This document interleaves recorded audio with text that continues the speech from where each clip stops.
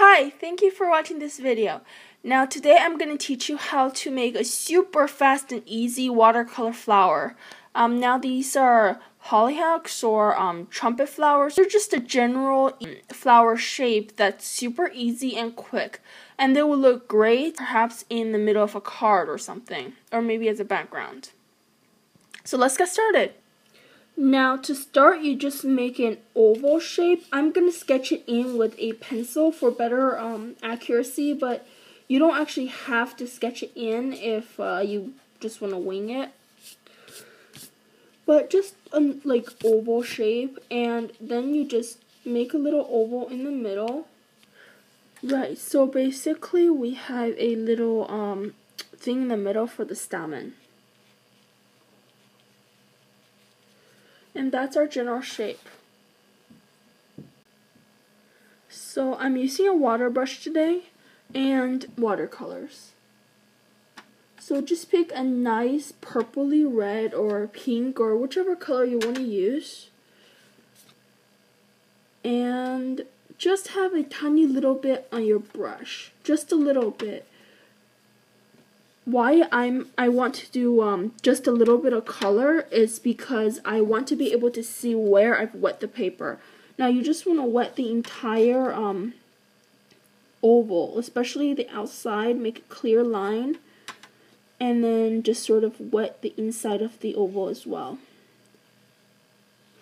But not the place in the very center where we drew the the smaller oval. And you'll see why later on.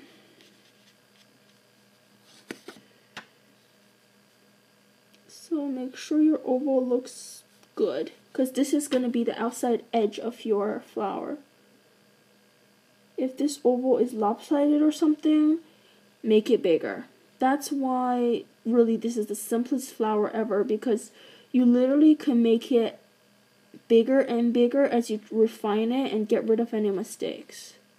So there, the area outside of the middle oval and the little stamen place have all been wet, and now I'm picking up the color and I'm just lining the outside edge. What this does, it concentrates the color right on the outside edge, and that's what you want. You want all the color on the outside edge, and it doesn't matter so much if you go over where you wet the paper before, because this is just the outside, and you just make sure that the color's moving, like there's no awkward lines or blooms.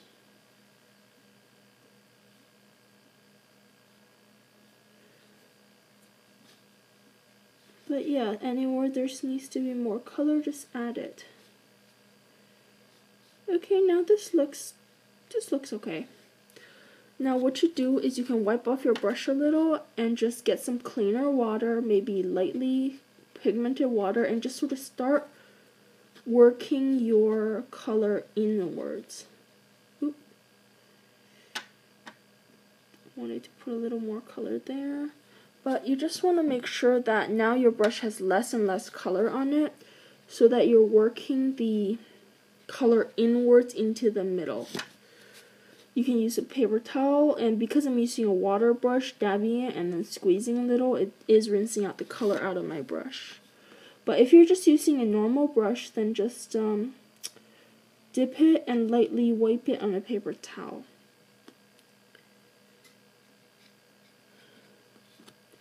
This might look like a mess right now, but trust me, it'll work out. Okay. Sort of pull the color in as much as you can, and it doesn't matter if it's not completely smooth, because this is watercolors. And more importantly, this is a really easy look, is a really simple looking kids watercolor style sort of thing.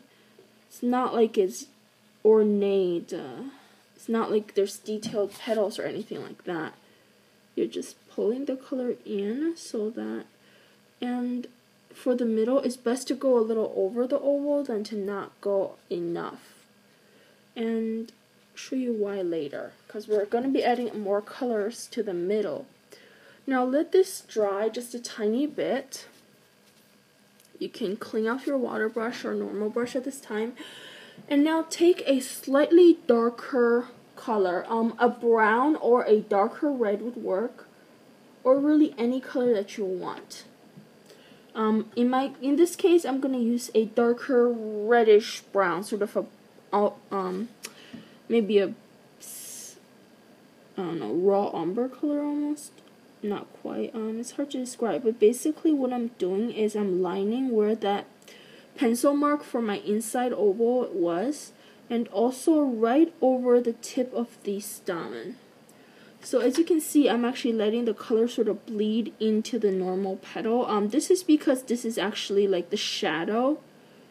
So you're just sort of moving the color around so that your flower's got a shadow in the very center. And you can pick up the excess color and blend it out by dabbing off your brush and then just sort of going around and picking up the extra color. Now I think the center needs just a tiny bit more definition, so I'm just going to go ahead and draw that in.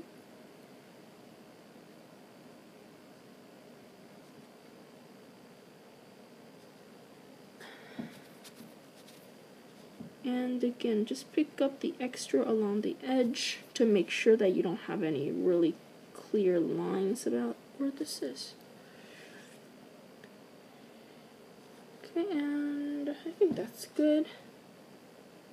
You can sort of let it feather out a little because, well, just sort of is as the shadows. Now at this point, if like you if you're using cardstock like me instead of good watercolor paper, your paper might be slightly warped, and that's okay because it does give the flower a more organic feel to have just some, you know, some irregularities. And of course, since this is watercolors, the paint will be moving where the paper has natural valleys. Now, you want to let this dry a little bit because next we're adding green. So it's really dry here right now, so it actually is already dried. But if you're living in a little more humid climate, you might want to wait a little bit. And I'm just gonna use a yellowish green for this first. Because I went a little bit too much inside, I'm gonna liquidate and sort of blur out all the color inside. Then I'm gonna dab my paintbrush and just sort of clean up. I just wanted to get rid of that purple as much as I could, and also this does help sort of erase the pencil lines and just, you know, make things a little bit lighter, and hopefully it won't get covered up. Now I am actually using a rather opaque green. It's just this watercolor set has more opacity than the more traditional translucent sets, so that's why you can see that the purple is actually getting covered up a little bit by the green. But if you're using a more translucent set, it doesn't matter so much, especially if you're using watercolor paper, because you can always pick up the color with the brush. Or if need be, you can actually always go back and add in color with a color pencil or, you know, something like that. Just adding a little opaque color. But I'm just working it till I like the color. I think the colors might be a little bit too, let's see, I'm going to add just a little bit more yellow to that because I love the warmth of the yellow, and since the actual flower itself is in a cool purple, I'm going to add some more yellow. And now this, I'm just going to sort of brush over this so that it's not very clear. And then I'm going to add the center. Now my center is going to be yellow, maybe slightly brownish, but yellow. So that's typically what the flowers have in the center. But if you wanted to do brown or something, that's up to you. And as you can see, I'm just sort of feathering it out into the green area because I really don't want a more really clear ending, because it just, I don't know, I feel like the shadows, it just sort of looks better if it's blended in a little bit more. But that's all up to you. Now, as you can see,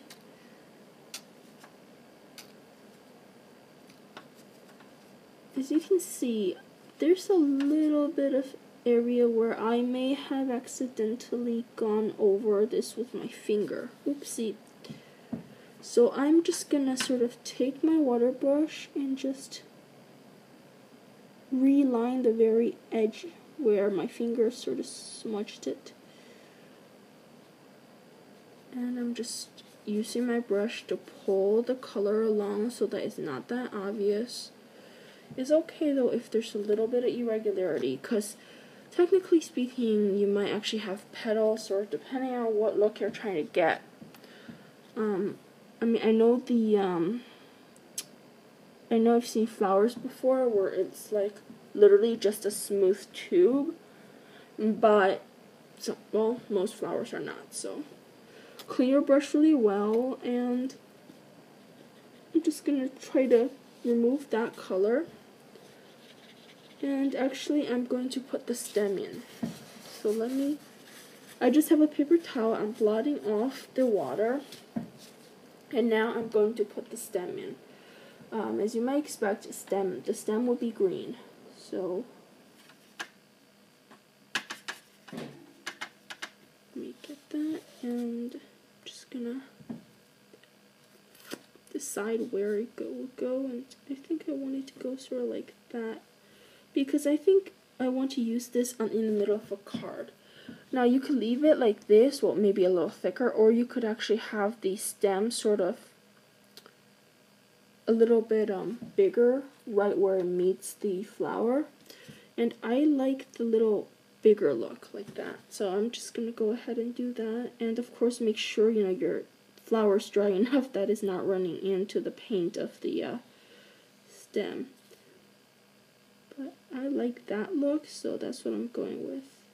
Now if you wanted to try for shading at this point, you could. Well, first of all, you want to make sure the shape is good. In this case, I think I want just a little bit bigger.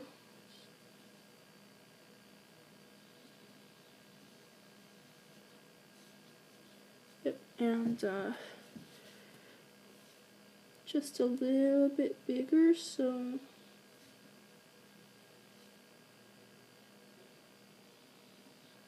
I want to make it so that this flower is comparatively small. It's not like a daisy where the daisy is huge but the stem is really small. I want it more green. Mostly because I'm thinking of, this will be the center of a card or something. And so I want a little bit of a more. Obviously it's gonna get cropped eventually, so the very bottom of the stem is not that important. But anyway, as to the shading, what you do is you can actually take a darker color and just run it along the darker part of the stem. In this case, right under the head of the flower. And then I'm going to make it so that the light's coming from the right. So I'm just going to...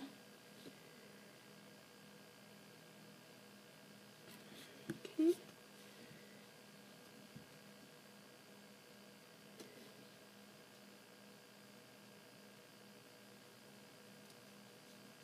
Okay, it's good. And since this is all hand done, it doesn't have to be perfect. No one expects perfection when it's hand drawn. And then you could take a lighter color and just sort of...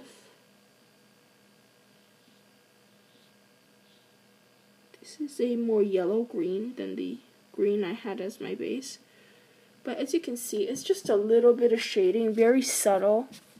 You can make it more obvious if you feel like it, but I think the subtle shading is good enough for me. And since I'm cropping out the bottom, I know the bottom looks just a little bit lumpier, but I'm cropping it out so it doesn't matter that much.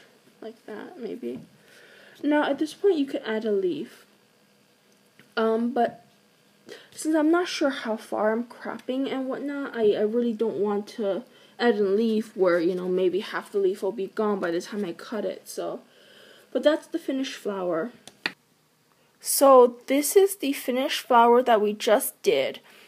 Now compare it to this one that I showed at the beginning, which I think is the best one that I've done. It's very similar. Obviously, this one just has a little bit more shading because I went with a lighter hand on the purple in the center. But I really like how vibrant the yellow we just did was. I think the center, it really blended well with the green. But again, this is a super simple flower that anyone can do, and I mean, honestly, if you don't even have watercolor paint, you can even use markers. You can just use a brush, draw the markers on a piece of plastic or something, and then use water to use that as your watercolor palette. Well, anyway, I hope you enjoyed this tutorial and have fun making this watercolor flower.